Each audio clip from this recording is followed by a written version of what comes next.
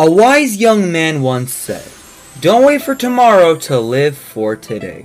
And that was Zach Sobiech. So in this movie, we learn more about the true story of Zach Sobiech as he makes the inspirational hit we all know is Clouds. When the trailers for this movie came out, I had no idea who Zach Sobiech even was. Like, I never knew the story or what happened or anything. But after seeing this movie, I am so intrigued to learn more about his life now. I actually saw this movie mainly because, you know, I really like Sabrina Carpenter and I really like Laura Sobiech. But I didn't know what I got myself into because this is such an incredible movie. This is easily the best Disney Plus film ever made. Hell, it's my favorite movie in 2020 so far. Yeah, I said it. This movie is not only one of the best teen dramas I've ever seen, but it's also one of the best movies based on true events. Usually when movies are based on a true story, they rarely capture what made those events so special. But this is the rare occasion when they can be just amazing. And all of that not only goes to the director of this movie, Justin Baldoni, but also the writing, which is clearly very passionate in what they were doing and wanted the legacy of Zach Sobiech to be lifted even more.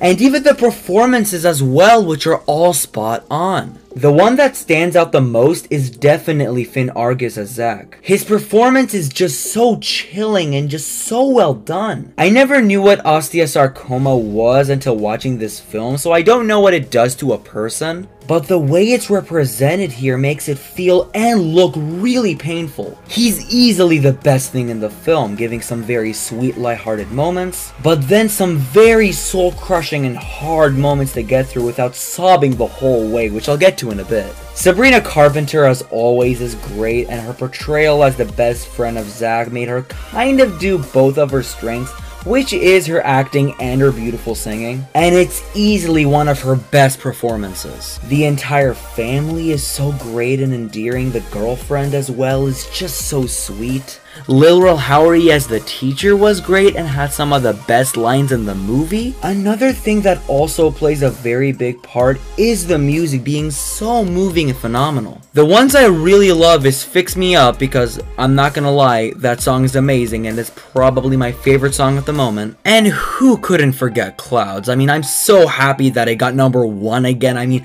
that's huge and I feel so happy for that song. And also, I mean, that song really does speak on so many levels. But aside from that, there seriously has not been a film that gave me this much of an impact since probably Joker. It put me in this mood that made me question life in a way that I never thought of before. Like when Sobiech was said that he would live up to a year or so, and what did he do? He tried to make people happy. And there was a recurring theme in the film that anytime somebody would talk about him and his disease, he would try to crack a joke, and I feel like he said to himself, alright, I know I don't have a lot of time left in my life, but I'm gonna do whatever it takes to spread as much joy as I can. And that really left an impact on me. I actually cried a number of times in this movie, but the breaking point for me was in the end, when he goes all his way to get to sing in that concert, even though we know he can collapse in any second. And you'd think he would pull it off all the way through, but no.